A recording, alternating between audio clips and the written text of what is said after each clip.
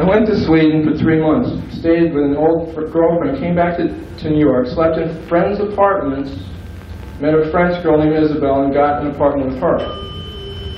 I got another job showing movies in a small theater in the back of a coffee shop on Ludlow Street.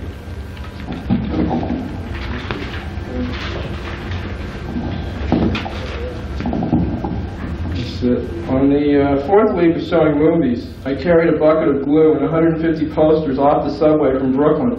I planned to cover a massive amount of wall space to beef up the crowds of 10 people. After I got 3 flyers onto a telephone pole, an unmarked car pulled up and 2 undercover cops jumped out, flashing their badges. "Why'd you try to walk away?" one of them asked. "How was I supposed to know you're cops? You're not in uniform." "Put the bucket down. Do you have any drugs on you? Any needles in your pockets? Any weapons?" "Check for yourself." The posters I was putting up were for the movie Barbarella. The cop asked if Pamela Sue Anderson was in it. "No, that's barbed wire." Why are cops so stupid? "Why don't you bust drug dealers and real criminals?" I asked. "I used to be in narcotics," the sidekick replied. "What happened? Did you get demoted?" "Get in the car," the other cop said.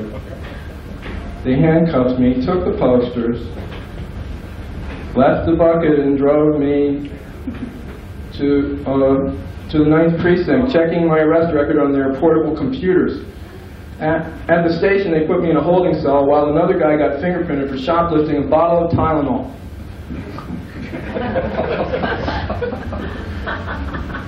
They put the guy in the cell with me. "What did they get you for?" he asked. "Putting up posters," I replied. "Putting up posters? Are you kidding? They don't have anything better to do than arrest people for putting up posters? Are you guys stupid? Do they give you guns for that?" "Hey, you, shut up. I'm trying to conduct an interview," the cop replied.